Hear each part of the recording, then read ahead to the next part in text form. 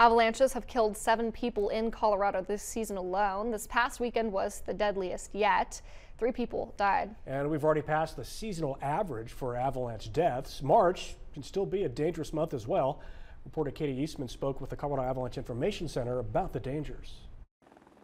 Every year there is avalanche danger in Colorado, but the danger varies by day and location. They were in an area that typically doesn't have a lot of snow. Ethan Green, the director of the Colorado Avalanche Information Center, says the 2 skiers killed in La Plata County over the weekend were experienced in the backcountry. In this particular case, these 2 skiers were well equipped, but they were also both caught in the same avalanche, so there was nobody around to perform a rescue. The coroner identified the victims as James Sutton and Jurgen Montgomery. La Plata County says they were buried under 4 feet of snow.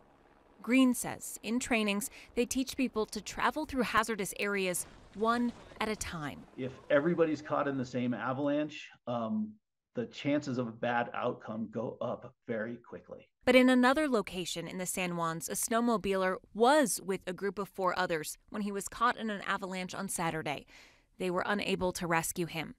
That brought the total of avalanche deaths this season to 7. Most of the avalanche deaths in Colorado happen in January, February, and March. And obviously, we're just at the end of February, so we still have a lot of avalanche season left this winter. The area where the 2 skiers were killed was also a burn scar. Ethan said that likely it had an impact on the avalanche, but it was more likely that the snow structure contributed to the conditions. An investigation should hopefully tell them more. The area of the San Juans they were in had a weak bottom layer of snow with a thick layer of snow piled on top from the snowstorm that occurred last week.